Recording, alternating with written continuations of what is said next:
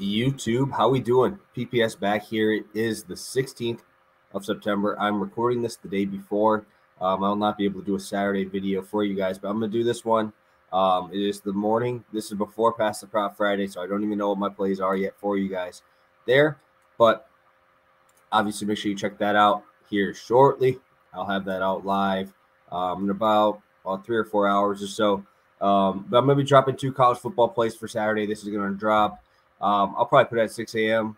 for Saturday morning for all you guys who have the notifications on. No issues for you guys. You guys should be ready to roll and have enough time to lock these ones in. Yeah, so far this season, 4-2 on YouTube here in college football. 1.65 units profit so far. And yeah, I have 2 plays here that will scare off a lot of bettors. Okay. Going to scare off a lot of people because these numbers are very, very high. But I actually think that these are pretty good value in the spots that we're at. So first one's going to be a prop, and it's crazy. Mohamed Ibrahim, over 140.5 rushing yards. I know. That is unbelievable. Why are you betting a guy over 140 yards? Well, let's just say he has the best matchup in the world, right? So far this season, Ibrahim has 22 carries per game. That's what his average is. We're at 120, 120 yards per game on the ground. And both those games were absolutely blowouts, right? We had a 62-0. We had a 35, 38-point game as well in there. So he hasn't really needed to be unleashed, right? We go back to Ibrahim's early days, right? He was running the ball 30-plus times a game, and it was no issue, right?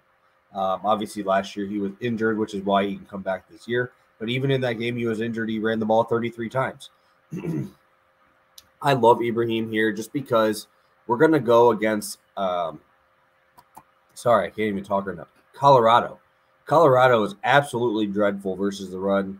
I don't know if you saw the game last week. Air Force ran for 435 yards on these guys. They threw the ball 5 times and still were averaging 9 yards a pop.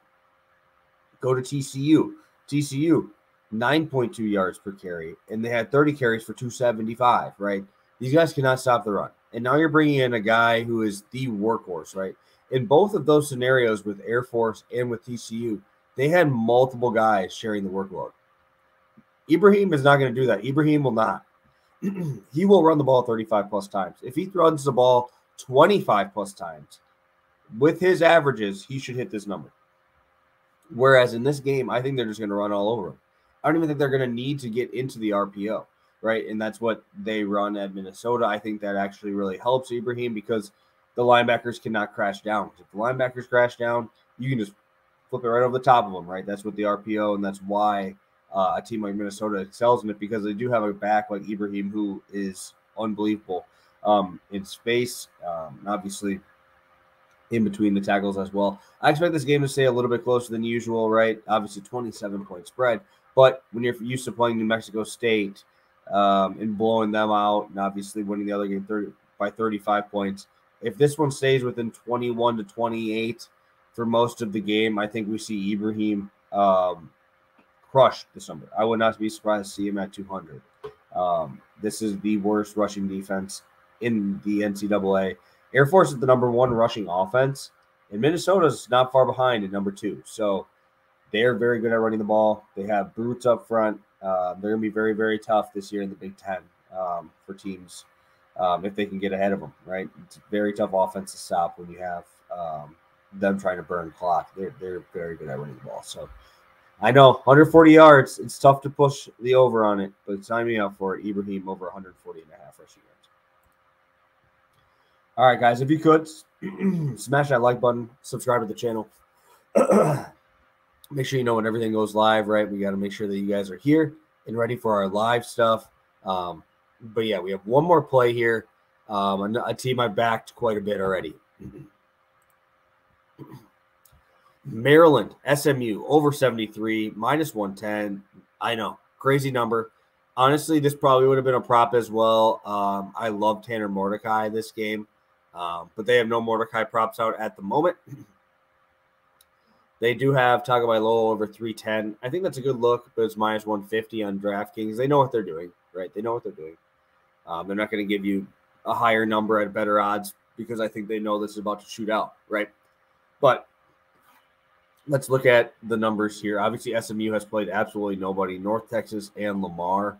Their defense has shown up in those games. I think they've only allowed like a 43% completion percentage in some pretty good numbers, right?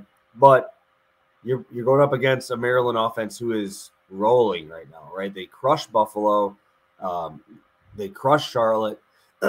But in that game against Charlotte, Charlotte had 300 yards passing, right? And Mordecai is a stud. He is an absolute stud. He's got an elite receiver on the outside, and Rashid Kelly, 3 touchdowns, 120-plus yards in both games. Mordecai last year had over 300 yards in 7 of his 11 games. This guy will want to get into a shootout. And with this SMU defense, I would be surprised if it doesn't, right? Maryland has obviously Tagovailoa there, but they also have Jarrett, who is elite. He's very, very good.